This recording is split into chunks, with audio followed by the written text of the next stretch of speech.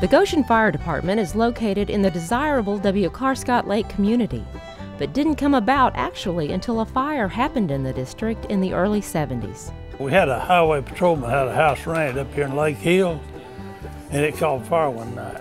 And the Corps had a tanker truck, and they called me and wanted me to get the tanker truck and bring it up there. Well, it was one of the old Army tanker trucks, slow and everything.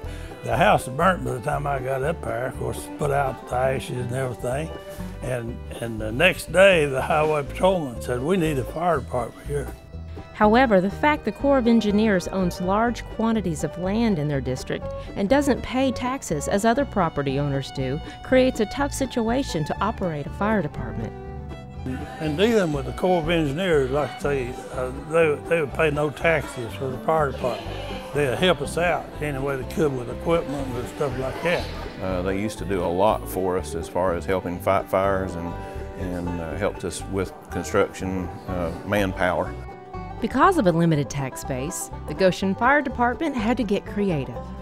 We had to do a lot with fundraising, and we've also done a lot with grants. And most of our equipment on all of our trucks and inside the department have come from grants.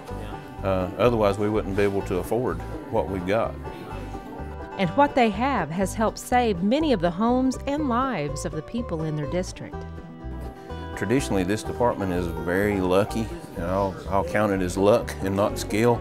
We wind up getting there just at the right time to stop things before it gets completely gone. And after all, that's why each and every man and woman in the Goshen Volunteer Fire Department is there. It is very rewarding to be able to go out and help your fellow man.